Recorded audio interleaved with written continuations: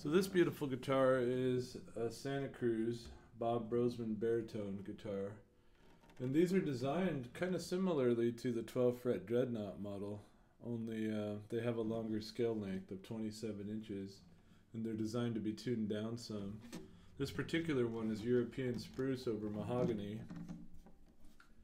They make these typically with mahogany or koa back and sides, and currently this one is strung with regular medium strings, and it's tuned down one whole step, down D to D.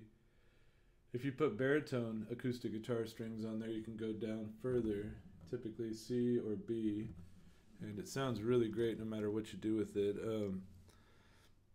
I find these are really great songwriting tools. Just hearing those different voices and different sounds coming out with those low end notes are really fun, and find yourself being very creative with it. I'll play it with my fingers and then I'll play it with a pick a little bit and let you hear it.